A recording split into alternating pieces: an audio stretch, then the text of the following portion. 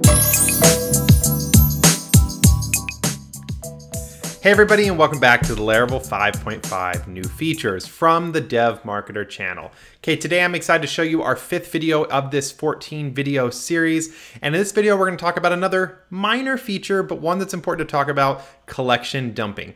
There's actually 2 new methods available for collections. For those of you guys that don't know, collections are extremely powerful objects in Laravel. They have access to tons and tons of tools of methods, as you can see here. That let you do all sorts of cool stuff, basically with almost like a super array. It's like an array, but it's like super enhanced. It's got all these cool methods available to it, but it's actually handled as an object. Now, there's lots of things that get returned as collections in Laravel, but the most important one, the ones you use probably the most, are actually your Eloquent objects. So when you go to the database, you get something back. What you get returned back is actually a collections object, and all of these methods are available to you. Now, I will link these in the description below if you want to go take a look at these, but you can see kind of some of the functions that are here. Now, the 2 that are new with this are the dump and the die dump, and those are 2 new collections methods that'll help you basically better debug a lot of situations where you're chaining lots of methods together. All right, so what I've done for you guys here, just to make things a little faster in the video, because I don't want to focus too much time on this feature. It's an important one to know, but it's not like worth 10 minutes of your time.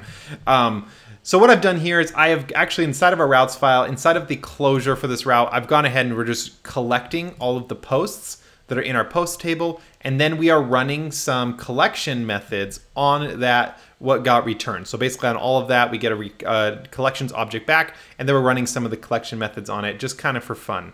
Now, you guys might be familiar, we have this dd die dump method that is available. This is a helper function that is available throughout anywhere in Laravel, and this basically takes whatever's inside of it, dumps it to the back to the screen. So if we take a look at this here, you can see what I've done is we've taken this post, which is all of our posts, and then we've sorted in descending order by ID. So we're going to get a reverse order by our ID column.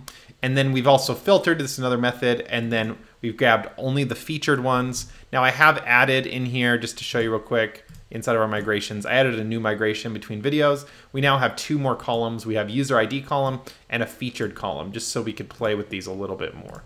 Okay, so here we go. We've grabbed only the ones that are featured, and then we've chunked it in groups of 5. So I've got this kind of chain of commands. It's kind of random, but you might have other commands that are more useful, and you find yourself sometimes chaining these collection methods together.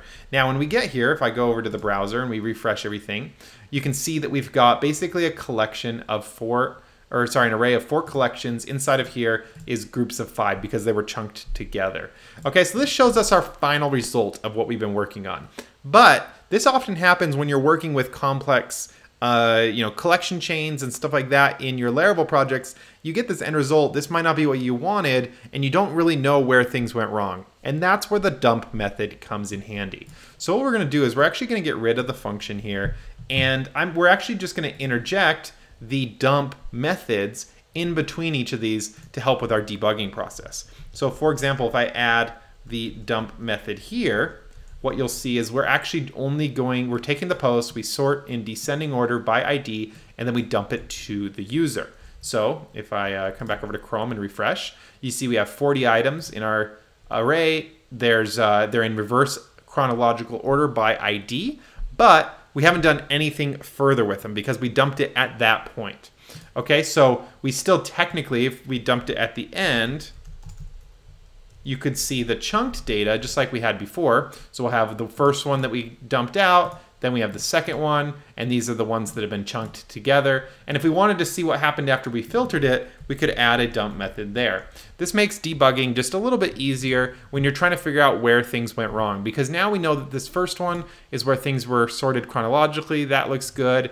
Then we can look at the next one here. This is where we took that list, we filtered it by the featured posts. So these are only the posts that are featured. And then this final one here is the chunked items where they were chunked out and collected. So Basic thing. Just want to show you guys that it exists and that you have that available to you. Now keep in mind at any point if you switched out one of these dump commands for a DD, a die dump, what's going to happen is it actually stops execution. So here we get the first one, the second one we stopped at. So just keep that in mind as well, that those are your two options. This will actually halt the execution of everything else when you do the die dump command.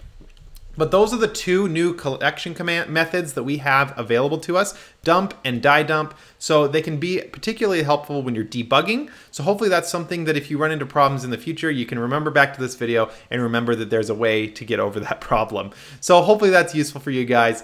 I'll see you guys in the next video. We're gonna talk about another really cool feature called package auto discovery. And that'll be in the 6th video, the next video in the series. Package auto discovery is gonna make your lives a lot easier. You guys will see what I mean when you check out the next video.